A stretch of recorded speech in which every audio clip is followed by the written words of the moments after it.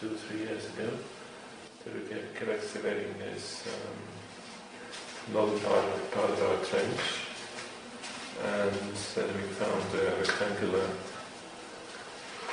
space without further context, because probably all the parts of this building were destroyed and truncated by later peace, most of them Hellenistic in days, as well as Byzantine or anyhow post-Neolithic burials. So the area was badly truncated, and then we exposed it, and then we realized that it's a very interesting feature.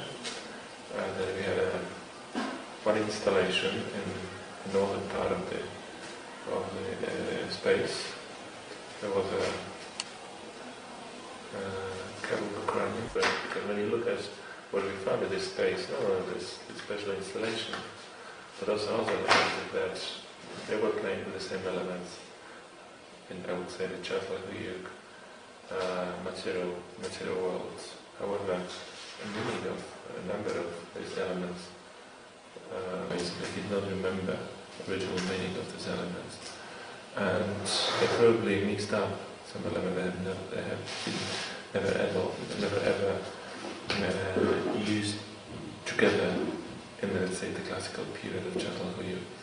So, for example, to bury a dead on the floor, it was an impossible situation in level 4, 5 or 6. It was not excavated actually. And this we have a situation where actually some human remains, humans were buried on the floor.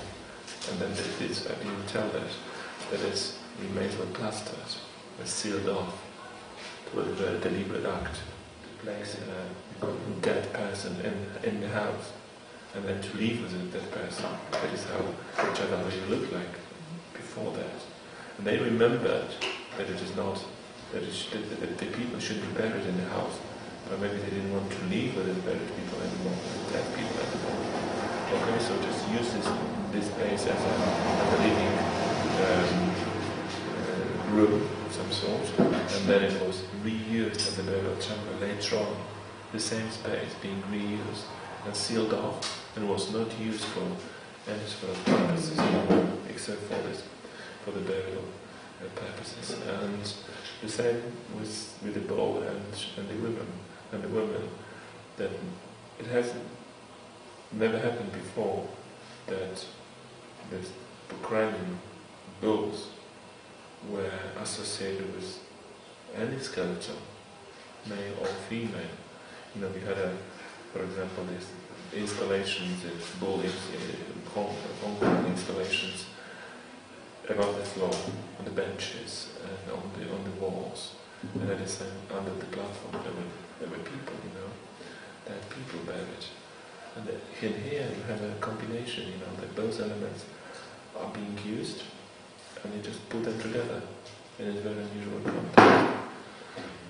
And so it is how I would like to look at this very peculiar situation. And secondly, I don't believe that we can, talking about the Neolithic, argue that we had some sort of arbitrary and coherent set of belief, whether matriarchal or patriarchal or any other sort of belief that is very coherent, you know, that it means that people understand what are they doing. So it was more seeing embedded in everyday life rather than some sort of religion as to as suggested in Maria Kingutta's lecture. So we're not going to excavate it this year, really, because we don't have time, but next year we have to go down and see whether there is some sort of floor or not. But actually, we're at the level of this floor. So we expected to get a floor actually right here, but it's not. So it's maybe a further deep, maybe it's a deeper space or something. But I believe it must be some sort of space or